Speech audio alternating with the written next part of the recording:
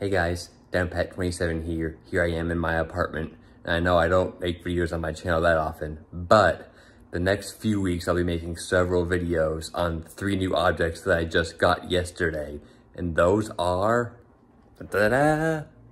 clocks! Yes, I just got 3 new clocks yesterday and I'll be making several videos on them in the next few weeks. Here's what they'll be about.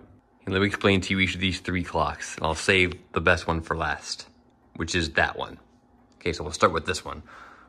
Well, actually, my videos will only be about most of the other 2 because this one doesn't do much because this one doesn't chime. But the other 2 chime. That's what the video will be about, chiming, and this one doesn't chime.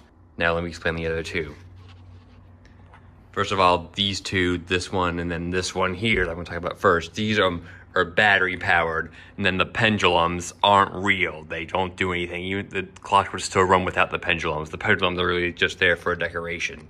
And this one has an electric speaker chime, not real bells, just an electric speaker. It does the Westminster chimes every 15 minutes. Both these are Howard Miller. And now on to the most important and significant one. This baby here. The reason why this one is so important is because it's not brand new and cheap and electric like these 2 here. This one is 122-ish years old. It used to be my great-grandfather's, and he passed away like 20 years ago. And my great-aunt-uncle who had inherited it after he died are moving now, and they're getting rid of a lot of their stuff, so they decided to give me this clock because they knew I was into clocks. And this one is a Seth Thomas Adamantine, which we think was built around the year 1900, which would make it 122 years old. In this one, it strikes the hour on the hour and strikes once on the half hour.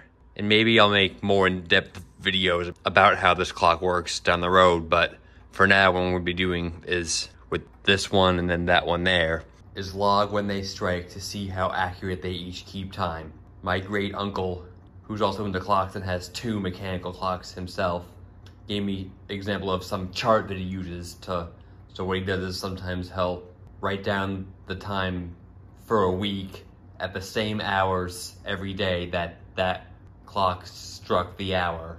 I mean, what the actual time is at the moment the clock strikes. And I decided that instead of just doing the mechanical one, I just thought I'd do it with the electric one too to see how they each compare. And with this one, the mechanical one, there's a way I can adjust it to make it faster or slower. Maybe I'll show you that in a future video. I will show you at some point, just not in this video. Maybe if I have to adjust it, I'll show you me doing it. Anyway, since he said to do it the same hours every day, the hours that I'm best available during the week when I work is 8 a.m. in the morning, and then in the afternoon, 7, 8, and 9 p.m.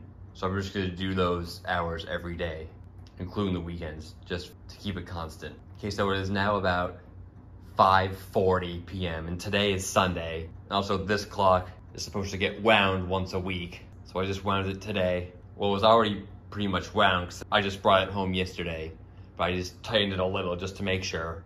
So yeah, this is all set for this next week. So what I'm gonna do is I'm gonna every day from today through Saturday at those hours, 8 a.m., 7, 8, and 9 p.m., except for 8 a.m. today, since obviously that's already passed.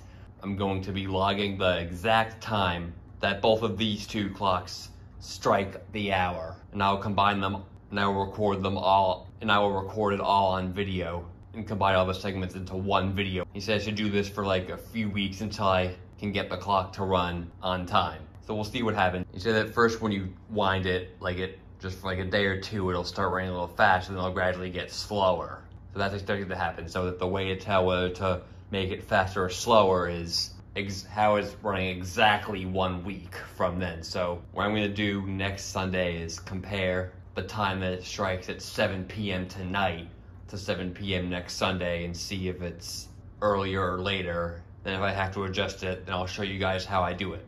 Okay, so stay tuned for the video where I log the times at those hours every day where these 2 clocks strike the hour, and I'll see you then.